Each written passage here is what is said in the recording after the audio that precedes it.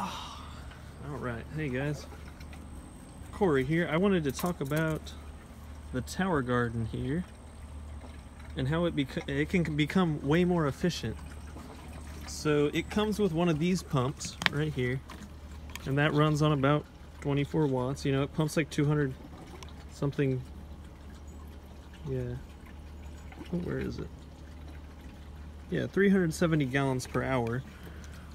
But you have to run it on a timer because it'll rot the roots if you run it full time.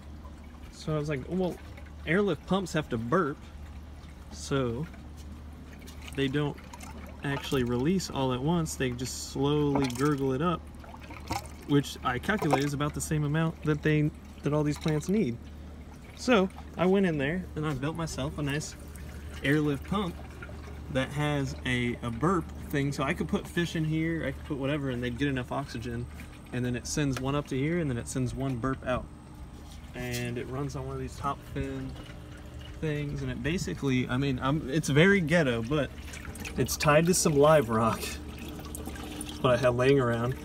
And then it goes through here, and basically there's just a bunch of airline hoses in there that just pump water.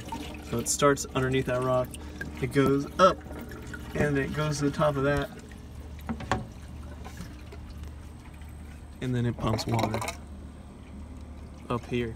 It works. So I don't know. I don't know why there's no one on YouTube who's ever done this before.